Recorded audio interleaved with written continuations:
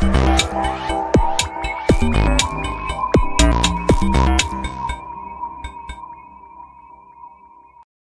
everyone, welcome to this psychology lecture series.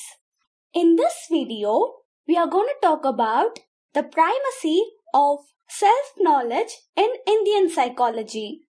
Atman is a Sanskrit word which means inner self, spirit or the soul.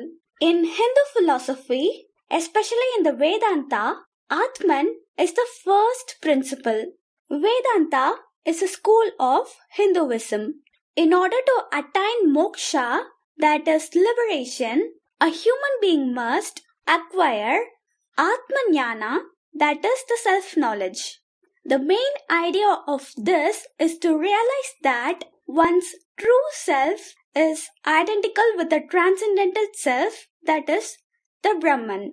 It also states that the consciousness of the individual soul and the soul of God are the same.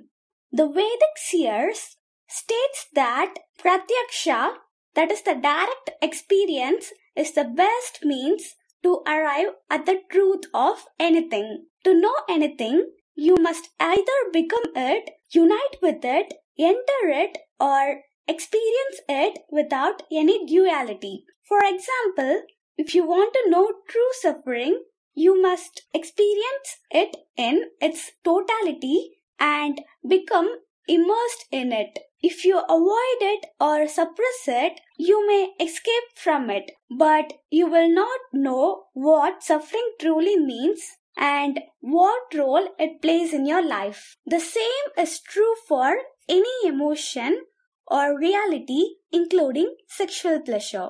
Therefore, to know any truth, you must silence your mind and senses and remove the dualities that stand between you and the object of your perception.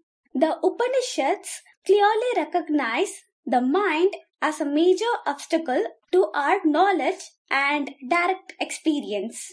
It is said that the realization of the true self is blocked by klesha, that is misconceptions, such as avidya, that is ignorance, asmita, that is egoism, raga, that is attachment or passion, dvesha, that is aversion, and abhinivesa, that is clinging to life. Vikalpa, that is predicate relation, is considered by Yoga Sutra as a way of knowing.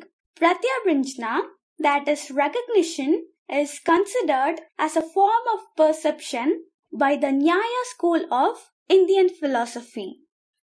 Smriti, that is memory, refers to the activation of residual impressions or traces of the past experiences, that is samskaras.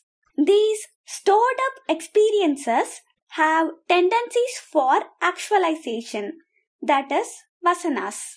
In order to attain higher levels of consciousness and intimacy to self, the yogic system of Patanjali prescribes the practice of yoga. I hope you like this video. Please share these videos with everyone who is preparing for this exam. Thank you.